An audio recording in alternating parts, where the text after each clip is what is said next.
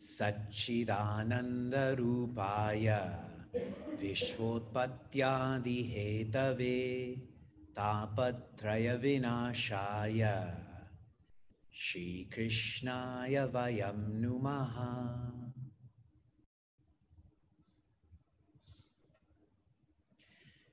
Janmadyasya yatonvayadi taratascharteshvabhignyaswarat Tene Brahma Hridaya Adi Kavaye Muhyanti Yatsurayaha Tejo Vari Mridam Yatha Vinimayo Yatra Trisargo Mrisha Dhamna Svena Sada Nirasta Kuhakam Satyam Param Dhimahi Dharma Projita Ketavotra Paramo Nirmatsaranam Satam Vedyam Vastavamatra Vastu Shivadam Tapatrayon Srimad Bhagavate Mahamuni Krite Kim Vaparerishwaraha Sadyo Hridya Varudhyate Trakritibihi Shushrushuvistakshana. Hari Om, greetings from Cleveland and a joyous New Year and Sankranti to all. When Bhagwan Rama was preparing to leave Ayodhya, then his parents were encouraging Bhagavati Sita to stay in Ayodhya. And she shared with them, I will experience more sukha being with Bhagwan Rama than staying in Ayodhya. Now, the implication of this is, in Ayodhya, there is the right context. It is a kingdom, there are palaces, she's a queen. In the Aranya, which means the jungle, there'll be mosquitoes and it will be hot and rainy and hard ground. But Bhagwan Rama will be there.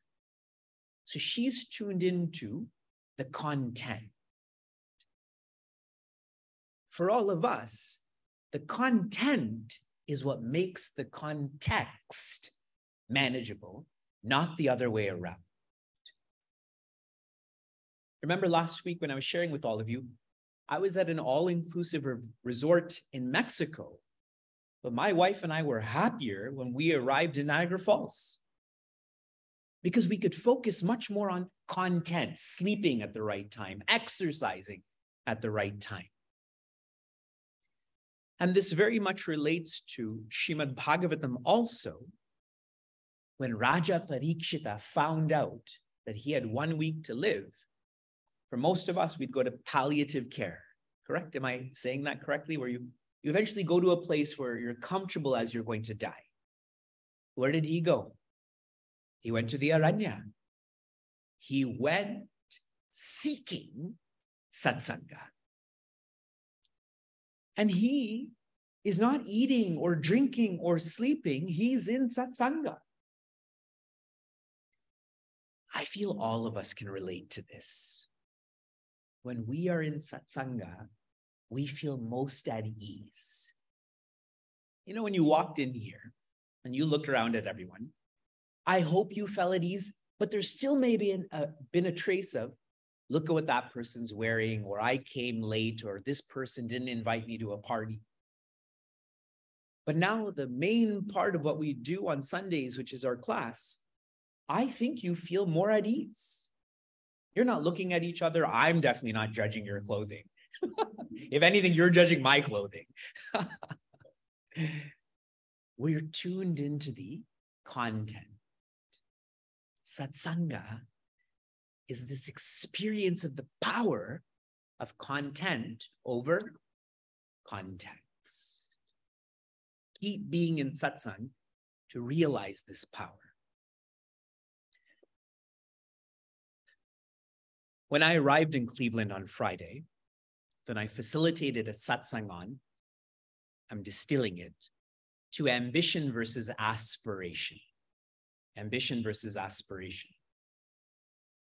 And one perspective on this, ambition helps you learn more about context, and aspiration helps you learn more about content. When we are ambitious, it makes us more worldly. When we are aspirational, we become more reflective. To know more about your content, to know more about your spirit, requires an inspiring personality, an inspiring relationship. That which is inspiring makes you want to know more about your content yourself. And how this personality and relationship develops, first, is by the life of that person. And once you have faith in how their life is, you shift to their teachings. Life first, teachings next. Like when people contact my wife for immigration services, sometimes they'll ask her about her qualifications. If you go to her website, see, I'm selling you on her services. It shares that she's married and that she has 2 children because people can relate to that. Then they go for her services with immigration and so on. I have experienced this directly while living in the ashram. Going into the ashram, I would refer to my master as Swami Tejomayananda, but he was the first person I saw who was living with integrity, nobility, whose purpose was freedom. And once that faith was locked in, then I tuned into the teachings. And Bhagavan Krishna is endorsing the same to Rishi Uddhava. Throughout Srimad Bhagavatam, it has been about Bhagavan Krishna's life. But now Bhagavan Krishna's life is ending, as in his form is going to be dissolved. So he's focusing on the teachings now. The 11th section is potent in regards to teaching. And sharing all I've shared in a very simple way. When it comes to a subjective science, which is about one's inner evolution, more important than what is who. Once the who is clear, the what can work. The last time we had gathered for Vedanta and Bhagavata was on Sunday, December 18th. Though that's less than a month ago. Do you remember what I taught? I don't see a lot of enthusiasm right now. So I'm going to briefly review the 9 chapters of the 11th section that we've covered. In chapter 1, the main teaching is, children do not listen.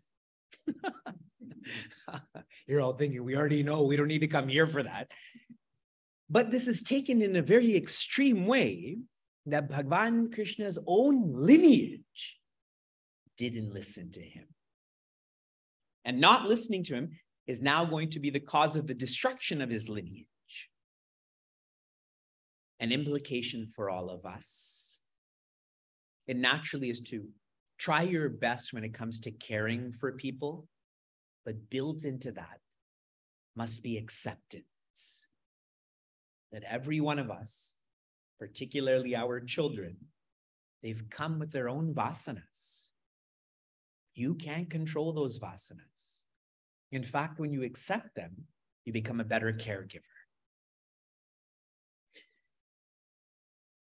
In chapters 2 through 5, we experienced Upadesha. Upadesha means guidance or advice from the yogis. How many?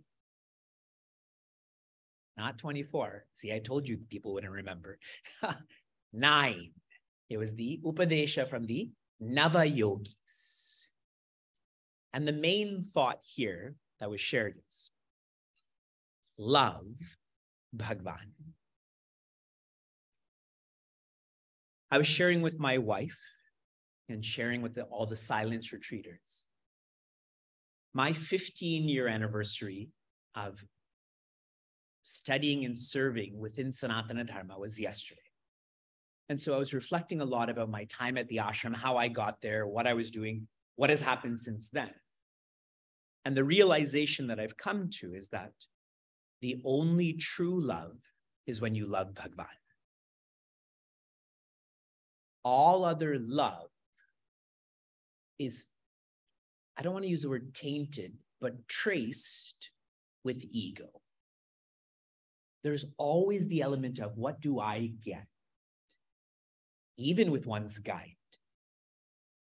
But with Bhagavan, that is the true love, where it's not tainted by what do I get?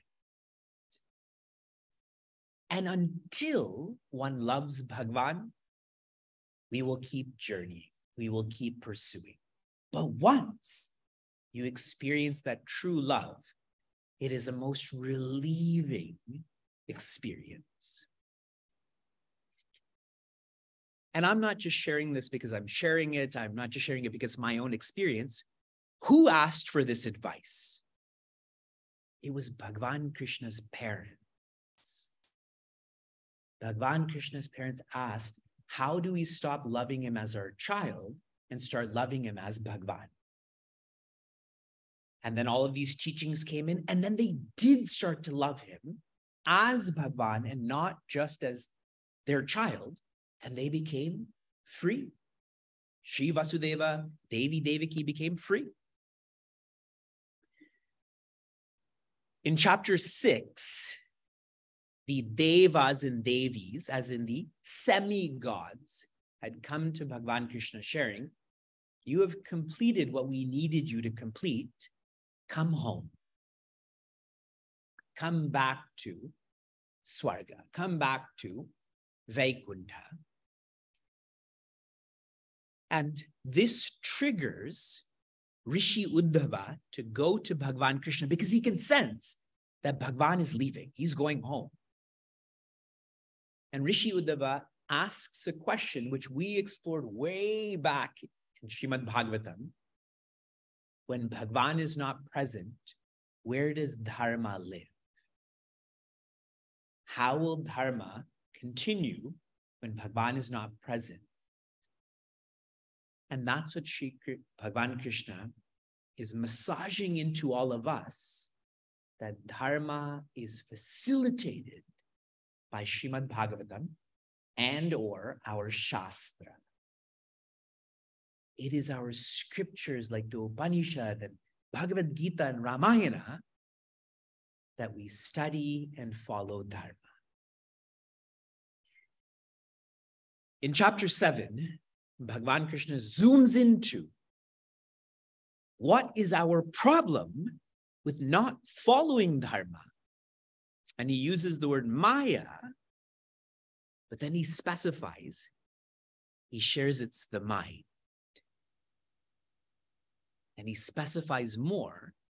The mind is always externalizing.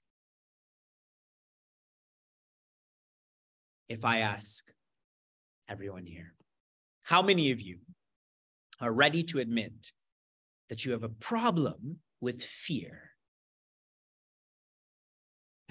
Awesome. See, I didn't even ask you. I said, if I ask you, but everyone's so open, they all have their hands up. That shows your greatness. But my point here is, we tend to externalize this, that if I ask you if you have this problem, your instinct is not me, but that person does. I never asked you if another person has a problem, but we externalize. And shared in a different way, it's living in an extrovert way. Those who externalize are those who are extrovert. What does that mean? They feel that they're going to find completion outside of who they are. You know who didn't do that? Bhagavati Sita.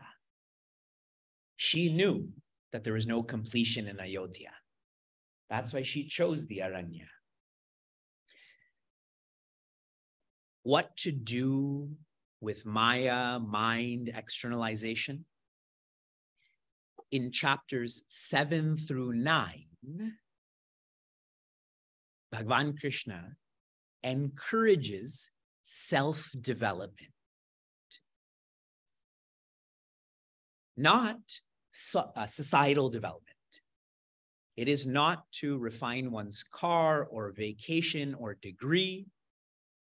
It is self-development. And specifically, when we engage in self-development, when I try to be more patient, when I try to be more vulnerable, all that I need, I get, but not from the outside, I get it from the inside.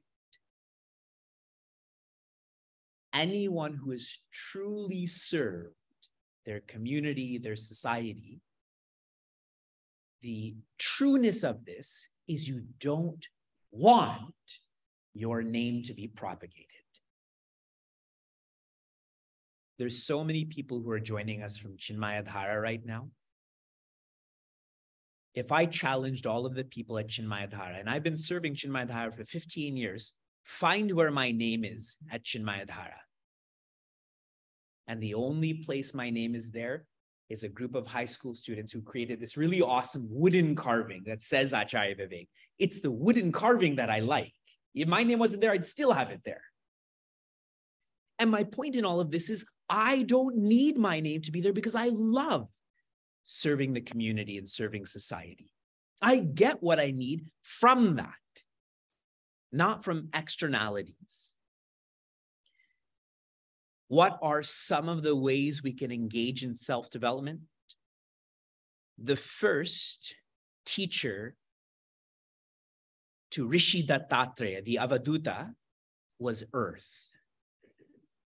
When we have our fundraiser on April 22nd, we had mentioned it's Earth Day. And the first guru was the Earth. And our practice from this is to forgive. All we do is destroy the earth. And yet here we are. We have plenty of water and plenty of air and plenty of food to forgive. And the last teacher is the body. That was number 24. And our practice from this, sacrifice. We are so dedicated to the body when the right relationship is to be sacrificing of the body. To treat this body in a most minimalistic way, as little food, sleep, etc., that is needed. This is where we completed Vedanta and Bhagavata. And now I will flow through chapter 10 in a simple way, even though chapter 10 and 11 and 12 are potent knowledge. I'm going to share this in a simple way because I'm trying to push us forward to another lovely Gita that is going to come.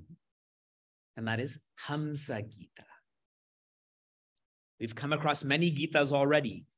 The Navayogi Upadesha is like a Gita, Avaduta Gita, Hamsa Gita is coming. Again, keeping this simple. In this chapter, Bhagavan Krishna shares with Rishi Uddhava, when one has become more virtuous, simultaneous to that, one has to become less vicious. If I have more more virtues, then naturally I have to have less vices. So the first part of this chapter is Bhagavan Krishna sharing how to have less vices. Here are some of the insights that Bhagavan shares. Often what makes us extrovert is pleasure.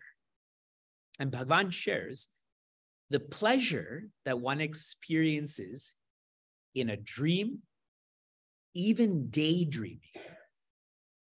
The pleasure one experiences while being awake is the same. If you can recall the last dream you had or the daydreaming you're engaged in right now, whatever pleasure you've experienced in that dream or daydream, it came and it went. Is there any pleasure you've experienced in the waking state that came and stayed? It came and it went. Yesterday, I went to see Avatar. What is it called? Avatar. Thank you. Thank you. I was waiting. When I say that, sometimes younger people come and say, Vivekji is Avatar. No, it's not Avatar. It's Avatar. How many of you have seen this? You may have, the new one. You may not have noticed this, but many times they recited Asato ma satgamaya, tamaso ma jyotirgamaya. They didn't say it in English, sorry, in Sanskrit. But that message of from darkness to light, from death to life, they never shared the last part. I was listening carefully. They never shared from untruth to truth. Then it would have became too religious. But those first two parts, darkness to light and death to life, they shared many times. And why I'm sharing this is nothing comes and stays other than light, life, truth. Another way to have less vices is when one realizes that the Atma in you is the same Atma in me and all. Okay. Share with me in the chat. If you realize that you and I are one, what vice will go away? Really, the answer is all of them, but be specific. What vice will go away if you realize you and I have the same spirit? Jealousy, resentment, otherness. Yes. What Bhagavan Krishna points out is possessiveness. Possessiveness. When Sheila and I have to do anything at the bank, like we have to invest in our children's education, then we both have to sign on that. It's not my money, it's not her money, it's our money because they're our children. So now expand that to, if all of us have the same spirit, what do you really own? All is for all. This is like an anti-American messaging that's coming on right now. But think of the implication. Imagine you, me, all were less possessive. Most definitely there'd be no war between Ukraine and Russia, correct? That would not happen. Between China and Taiwan, and so on. Another way to have less vices is to realize there's a difference between fire and fuel. If I have a lamp right now, a diya, and then I have this paper, this fire burns this fuel. Now, the connection here is for us in internalizing this, the fire is being the seer with an R. consciousness, awareness, and all else is not the seer, but is the seed. The seed. The seer is different than the seed. Okay. How many of you are wearing a watch? Can you show me your watch? Watch or ring. Doesn't matter. Show me. You don't have a watch or ring? Wow. It's rare to have someone who doesn't have a watch or ring. Okay, keep it up. The watch you're looking at or ring, that's the seen or the seer? Seen or seer? Any doubts about that? If you do, Bolivar classes are out there. Nobody has doubts about that, okay? Now, that's a watch. Your watch is most likely on your arm, your wrist. Your wrist. Seen or seer?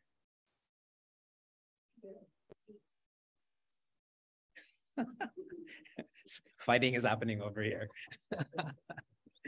What's fascinating here is that the watch we treat as the seen, you can also see your wrist. If you are really intense, you can break your wrist right now too. If you are really intense, and my point is, it has the same conditions as a watch, but you feel you are your wrist. See how wise we are when it comes to external matters, but when it applies to us, we deflect. Sriram, what are you thinking about right now? Nothing. He is enlightened. Why are you wearing a watch? Yeah, give it to me. No possessiveness. See, all of us know what we're thinking about right now. We're thinking about a watch, or we're thinking about lunch, or the silence retreat, or Bhagwan.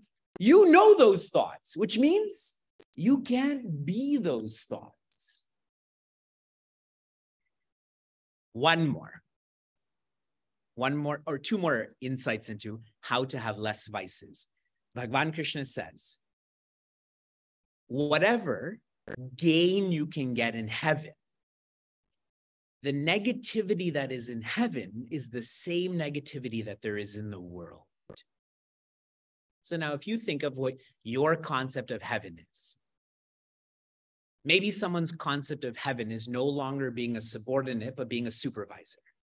Yes? Another person's concept of heaven is to move to an ashram. But Bhagavan Krishna is saying whatever negativity there is with being a subordinate, the same negativity happens with being a supervisor, particularly jealousy. When I was going to the ashram, I also thought nobody's clothes get dirty there. People don't walk on the ground, they float. Everyone is best friends and sings Kumbaya. But it's almost worse in the ashram because there's no outlet. When you're angry in the world, what do? You go for a run. You buy something. You eat something. What do you do in the ashram? I used to run on the road. They told me not to. You have no money. You get 3 Parle-G biscuits every day at 4:30. And so it's worse. There's no outlet. But what was revealing to me is whatever I was experiencing in Niagara Falls and London, etc., was also experienced in Mumbai. And so Bhagavan is sharing here, the implication for all of us is, don't try to escape. You're not going to find the perfect context. He also shares about this thinking that I'm going to be happy tomorrow, or I'm going to be happy over there. This thinking is like agriculture. With agriculture, you do not control what grows and what doesn't grow. It's so uncertain, correct? Here is the last way that I'm sharing through this chapter on how we can have less vices. I'm going to read it to you in English. So long, this is Bhagavan Krishna speaking to Rishi Uddhava, so long as there is absence of freedom resulting from the perception of Dvaita, separation, Ishvara will be perceived as time, the one who consumes all, and will be a terror to the jiva. Some religions are based like that, correct? Our God is not God-loving. We are to fear our God. And here Bhagavan Krishna is sharing, the more you live in Dvaita, the more you will have that type of relationship with Bhagavan. So the followers of the philosophy of ritualistic actions who emphasize the separation of people are bound to be obsessed with sorrow and the fear of death. Really intense. And here, you know, some people are ritualistic in a very external way, but here, a synonym to ritualistic is robotic.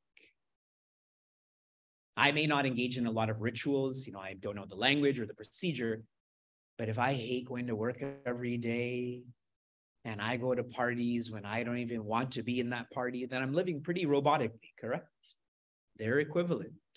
And so Bhagavan says, such people will feel God as time and will always be afraid of death. So the point is, live more meaningfully. This is the first part of the chapter that emphasizes how to have less vices. The second part of the chapter, which I will share next week, is on how to have more virtues. And there's only one way to do that, and that is to deserve, to earn a guide. To be such a sincere seeker that a sincere teacher comes into your life. Those details I'll share in our next class. Oh.